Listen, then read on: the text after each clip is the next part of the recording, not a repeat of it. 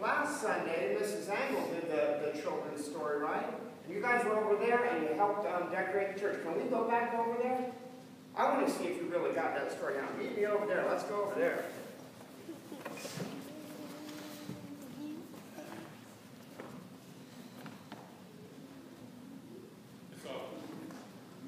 Hello? See if this works. Yes, it does. Okay, so here we are, where you were last week.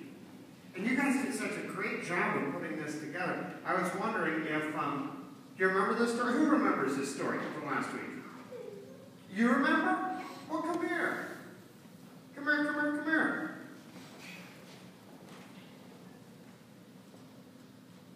Tell us the story of Jesus at Christmas.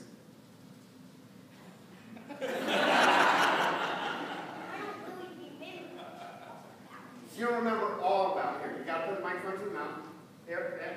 Oh, does it help if you see it? I just give it. Oh, come here. All right. Put the mic to your mouth. Tell us what you do remember.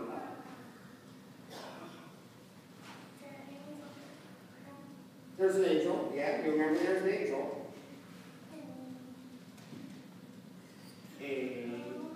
And there are animals. Anybody want to help? No. And what? And there are people. Okay, that's a good way to get it started. Thanks for getting it started. Who's next who wants to tell us a story? Who knows the story?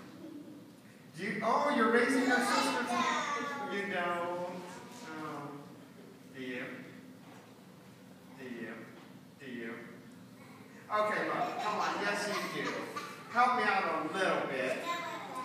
Yes, you do. Yes, you do. Okay, let's see. Who's this guy in here? Who? Who's Joseph? Oh, okay, yeah. Now it's Joseph, but who is he? Jesus' earthly father. Earthly father. Jesus is earthly father. Who's that lady like kneeling next to him? I don't know. Who's the lady kneeling next to him? I don't know. Come on, you guys know this. Who's the lady kneeling next to Joseph? I don't know. Oh my goodness. I know something. Jackie, where are you? That's right. Welcome to my world. Oh, what? Where? What? What do you know? Just a baby.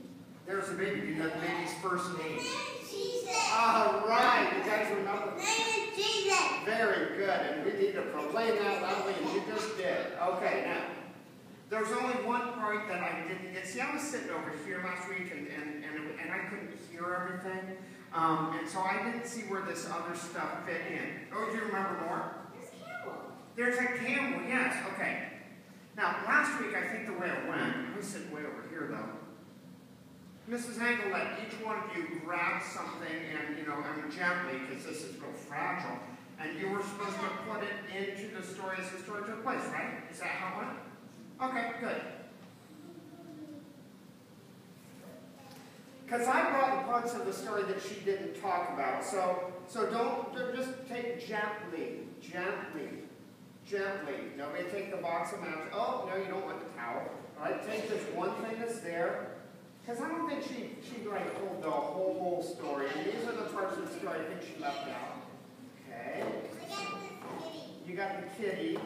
Oh, no, here, we're going to put his necklace back on. Can you put his necklace back on? Everybody have something? Okay, good. Now let's tell the adults what you have. What is that? What do you have? A penguin with an ornament around his neck, right? It's a necklace. A necklace, yes. And what do you have? A kitty. With? Ornament. An ornament, a necklace. And what do you have? It's called a pooping reindeer. If you squish its legs, little candy comes out the back. Well, he must not need to go. What do you have? A snowman. And what do you have? A sheep. And guess what about this sheep? He's a pooping sheep. What do you know? Oh, he must not have to go either to see his tail come up. I got a tree. What kind of tree? A Christmas tree. Now, gently, and Don't disrupt it. You guys know how that stuff fits into the story of Christmas, so put it where it belongs in the story. The Christmas tree goes right there. Gently. Oh, don't know. You probably better not move. Oh, and then, yeah, okay. Christmas tree inside the house, that makes sense. And the reindeer. And the cat with an ornament. Oh, yeah, you have to have the ornament. And the penguin should be walking to Jesus, yes. And yes, and okay. So you guys now see how this all fits together, right? Carter, tell us what the pooping reindeer has to do with the Christmas story of Jesus. Does anybody know what oops. What does a penguin have to do with the Christmas story of Jesus? You know? What is it? Put the bee on the Christmas tree. Yeah, well, guess what? None of the things I brought have anything to do with the story of Christmas. None of them do. And yet they're part of the decorations that the Crazy Kurtz family puts around their house. These little pooping animals that we think are so funny. And the Christmas tree that goes on our little table. And the kitty that's in the window because it came from a foreign country. And yeah, I mean, we just leave it all right here. But this guy right here, oh, no, he is part of the Christmas. But all of my stuff over here, did I get it all back? Guess what? All of this just has to do with the way we decorate for Christmas in my house. And yes, we have a Jesus scene too, and we love that. But this guy right here is one of my favorite Christmas decorations. You know why? Because this guy right here reminds me of what Christmas really does for me with Jesus. Does anybody know what this thing is? What is it? It's a snowman, but what is it? What's up? It's a candle, but look. Is there a candle in it? There's no candle in it. I know. Wait. Oh, wait back. Oh, be careful. Be careful. The dog is so low. Look, I want to show you something. No, you can't touch it. You can't touch it. Can you guys back up so everybody can see it? Back up. That snowman is one of my favorite Christmas decorations at Kurt's house. Because I think it's cute, but also because of this. No, look at this guy. Because he's supposed to have a candle in him, but he doesn't. And here's the message of Christmas. Now back up. Here's the message of Christmas.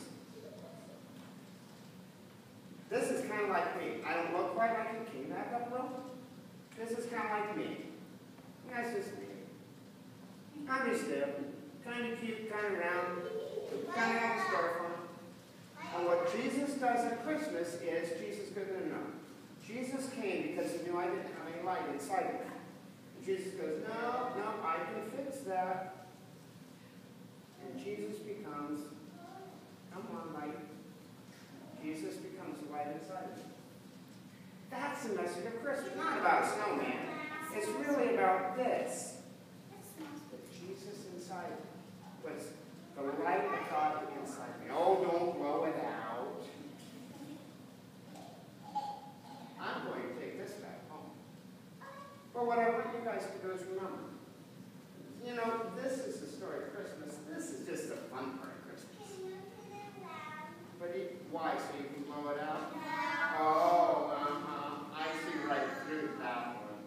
All right, let me pray for you guys, and then you guys can sit with your folks. Come on, everybody in. Come close. Not so close. All right, let me pray for you. Okay, everybody close your eyes. Jesus, thank you for putting the light inside of us. Thank you for the real meaning of Christmas, and thank you for fun Christmas decorations. And Lord, we thank you for these children. In your name. Thank you, kiddos. See ya. I'm going to invite us to pause right now and pray to the Lord that he would use the words of ancient scripture to talk to us in 2013. When God does that, that is so wonderful. So let's pray. Lord, we need to see ourselves in these pages of scripture. We need to hear your message. And, you brought a good number of people here this morning, and each of us have this in common. Each one of us is human. Each one of us needs you as our Savior. And then there are the things that are not the same for all of us. Some of us have come to that point of realization that we need you as a Savior, and you have saved us. And some of us are still on the journey to that decision to open our hearts to you. Will you please speak to both of us, both groups this morning, we pray. In your name, amen. Wow, welcome to winter. Was that cold the other night? I mean, the weather forecasters, I mean, this is like revolutionary. They got it right? And it was great. I mean, 5 to 7 inches of snow depending on where you live. And I don't know about you, but I didn't move on Friday. Well, I didn't have to move on Friday. I'm a teacher. We got a snow day. So I shoveled my driveway just for fun because I had no intention of going anywhere at all, and I did, and it was great. Saturday came, and I was a little convicted about the fact that I was pretty selfish with my entire Friday. I read over 100 pages in a book by Jane Austen. I watched Christmas movies with my wife. I mean, I did nothing on behalf of the world or anybody else. So Saturday I woke up and I said, I need to get the snow shovel out and help somebody out. So Linda and I loaded the snow shovels and the salt, and we headed first to my in-laws, to her moms and stepdads, and we got over there and we started shoveling. And look, Linda was using the plastic shovels really hours, and I was using a shovel I found in my brother's garage. Right after he moved back to Boston, he left the garage full of stuff, and I went rooting around, and I found one of those old-fashioned metal snow shovels that we've all gotten rid of because they're too heavy. But man, they're good.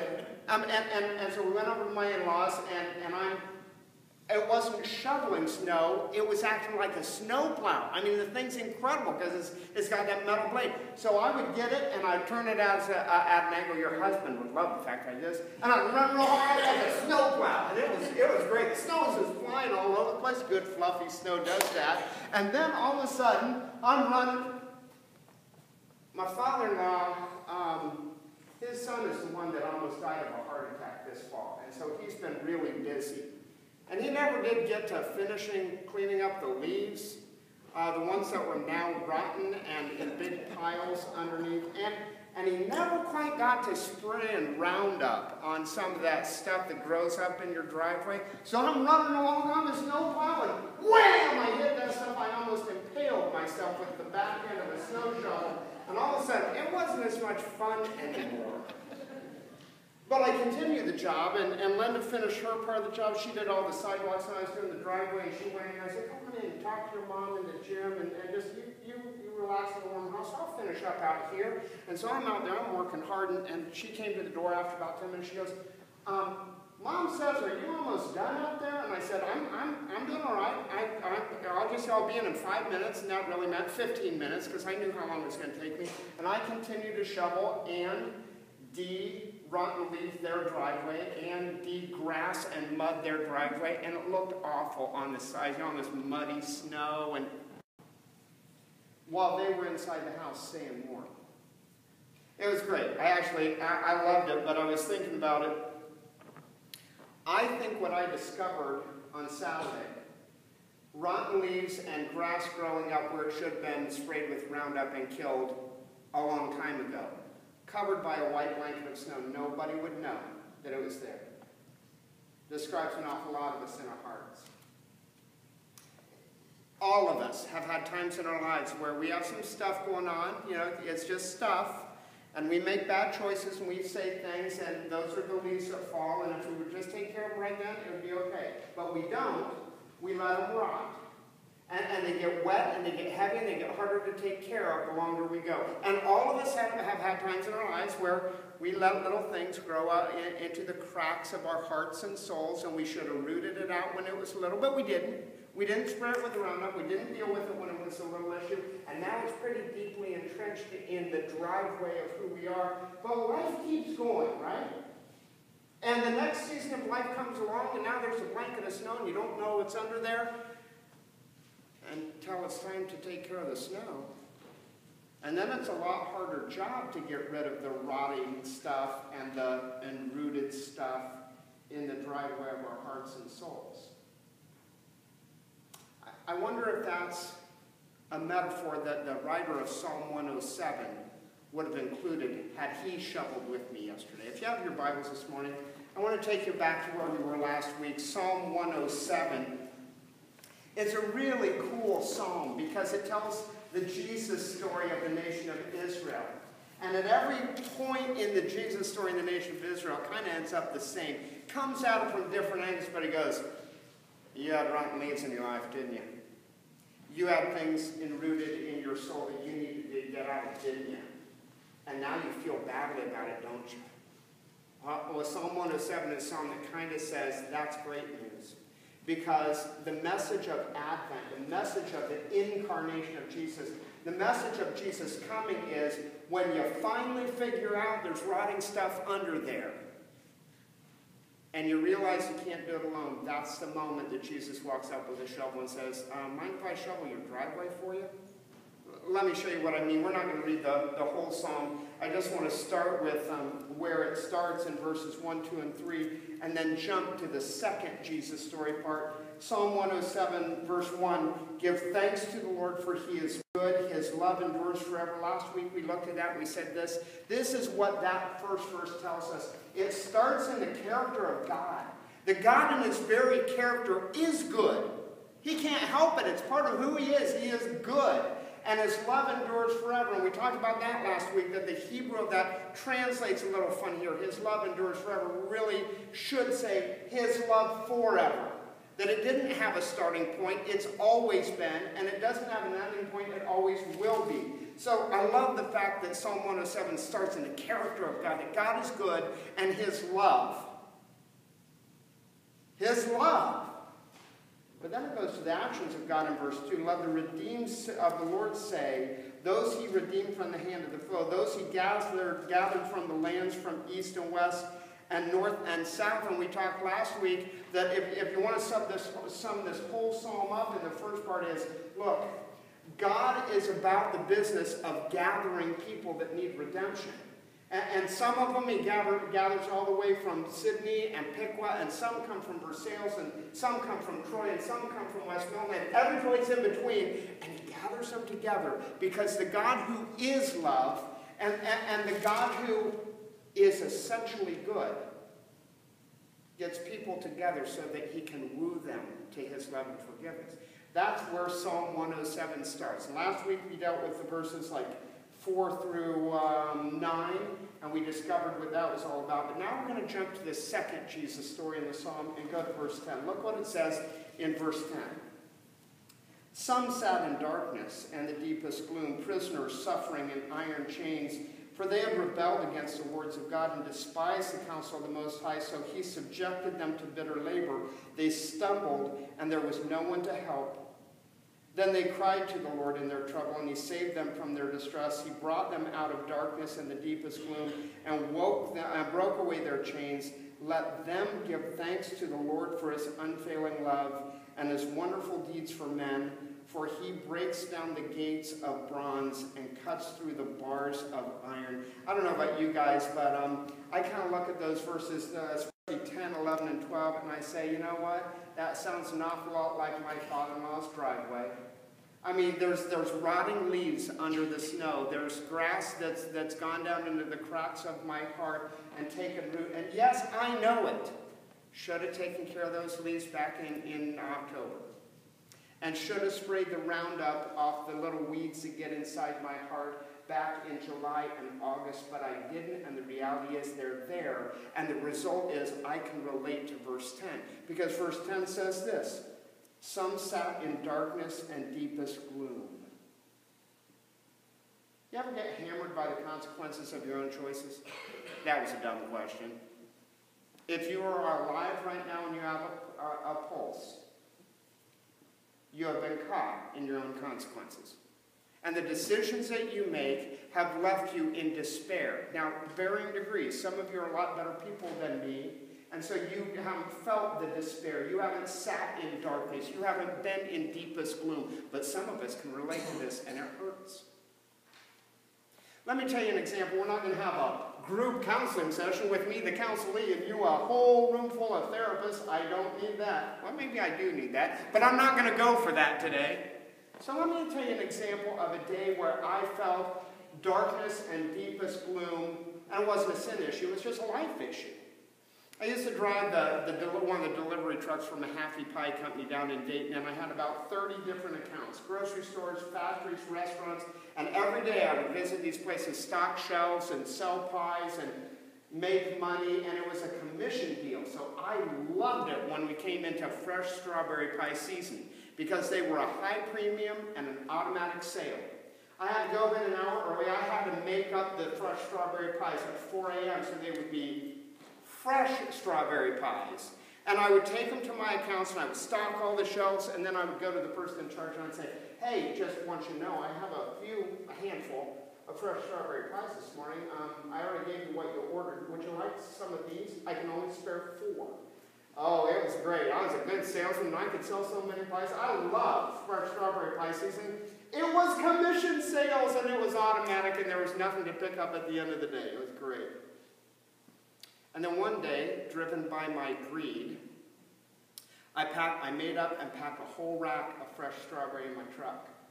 And I was so excited because every place I wanted, they were buying me out. I was going to be out of pies at 10 in the morning. This was a good day for commission. And after my second stop, I was so excited about how the first one went that I forgot to secure the rack. And when I turned the corner, the whole rack. I had to endure that all day long because I knew that at the end of the day, I had to walk back into the bakery and I had to meet with Dave Mahaffey of Mahaffey Pie Company. And I had to tell him what I had done. And then I had to endure something called eating your loss.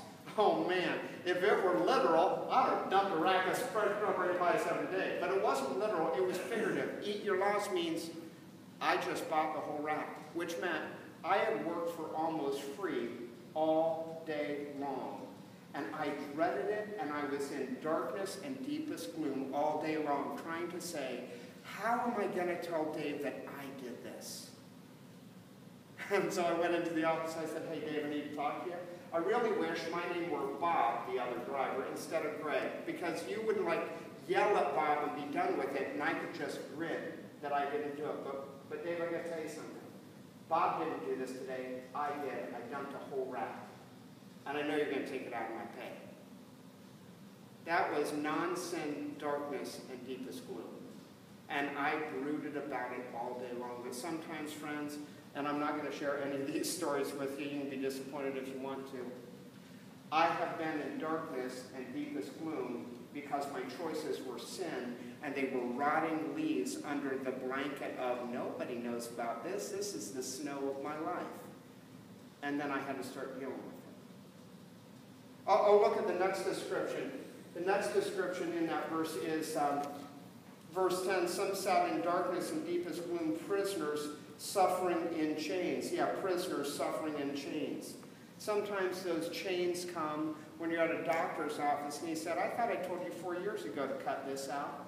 And you go, yeah, well, I didn't cut it out. And he goes, yeah, well, now guess what? Now you have consequences to your bad health choices. Sometimes they come in your boss's office, or if you're younger, in the principal's office. Sometimes they come when you're sitting at the dining room table alone because you had a really big fight with your spouse and now you're alone having to deal with the consequences of it. And sometimes those chains come when you're sitting in the lazy boy and your kids have broken their curfew and you know something's going on and you're sitting there and you were enchained by it. The funny thing is, wherever those chains of sin are, we have such a weird relationship with sin. Yeah, we eat too much, we talk too much, we gossip too much, we drink too much, we complain too much, we do a lot of things too much. And we would do anything we can to get rid of the abuses of too much sin. But we're like dogs in vomit, we keep walking right back to it. And we keep consuming it over and over and over again because we realize that we're pretty addicted to our bad behavior. We are, in the words of the psalmist, we are prisoners suffering in iron chains. But the weird thing is about those iron chains, we put them on ourselves because we love vice and sin and wrongness. This is crazy. And we would do anything, but you know what? in the context of Psalm 107, the regret we feel when we realize we're in chain is exactly where we need to be. Because once we realize we are enchained by our own sin, that's when we know we have to have a Savior who will come with a key to take the chains off. Now you get down to verse 12, and the whole thing just continues in verse 12. We get another description of it. So and you're not going to like this part, I just warn you right now. So he subjected them to bitter labor. They stumbled, and there was no one there to help. So he subjected them to bitter labor. Literally, it should be translated to labor that broke their hearts. He subjected them to labor that broke their hearts. They stumbled, and there was no one to help. I hate to give you a grammar lesson. Okay, no, I don't. I'm an English teacher. I love giving grammar lessons. So he subjected them. He who? So he subjected them to bitter labor. Who's he? Who subjected these people to bitter labor? Anybody know the right answer to that one? Anybody? God did.